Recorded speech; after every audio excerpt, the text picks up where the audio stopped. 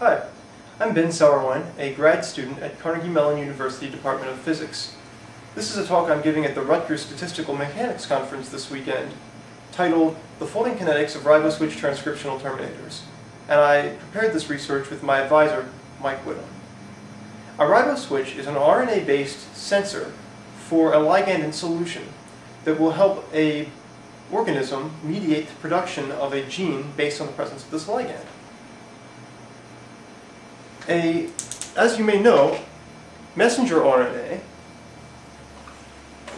where the riboswitch lives, is transcribed from DNA, like your genes, and this messenger RNA is a precursor for proteins.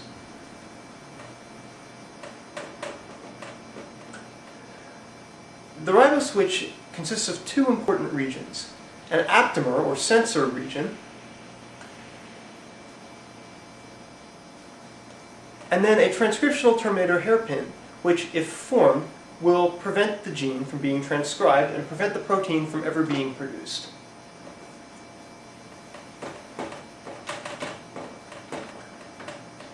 Riboswitches have been found in bacteria and some fungi and viruses.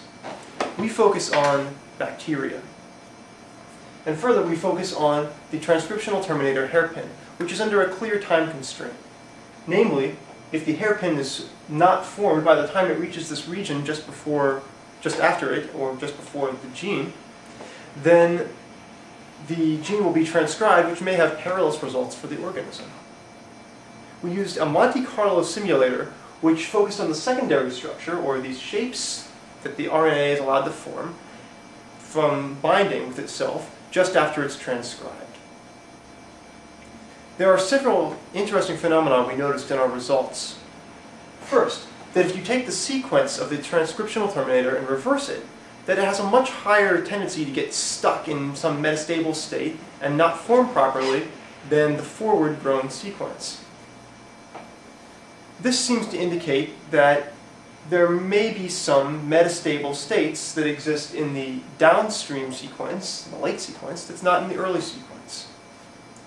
Next, we notice that if you look at the population of random shuffles that sort of preserve structure and nucleotide pairing, that as far as this population is concerned, the real sequence tends to perform about 15% better than the population average, which is some indication for selection in favor of good folding pathways.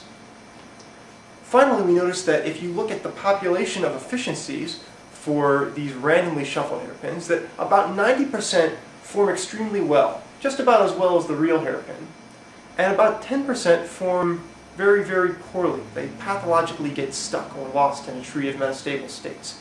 They wouldn't make very good biological terminators. Now, the behavior we notice is that the real hairpins are always in the well-folding set and never in the poorly folding set, which is certainly an indication that there is some selection going on here in favor of good folding. Now, there are two conclusions that we can draw, despite not having worked out all the intricacies of statistical analysis. One is that there is apparently a preference for well-folding hairpins. This may be due to promiscuous binding guanine being preferentially placed downstream on the later transcribed end, and the specifically binding cytosine being placed generally on the early end. The other conclusion we can draw is that it appears that equilibrium thermodynamics may not be sufficient to describe the full behavior of riboswitches in bacteria. Thank you.